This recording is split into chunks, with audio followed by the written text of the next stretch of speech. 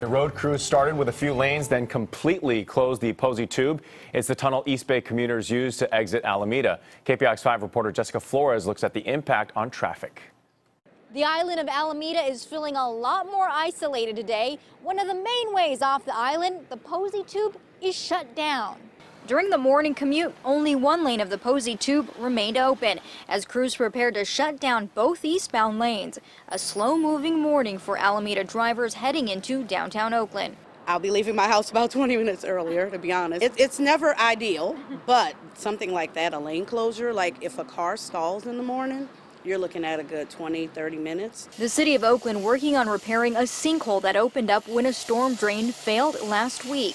The Posey Tube runs underwater, connecting Webster Street in Alameda and Harrison Street in Oakland. And the problem spot? Right at the Posey Tube exit on Harrison and 6th Street.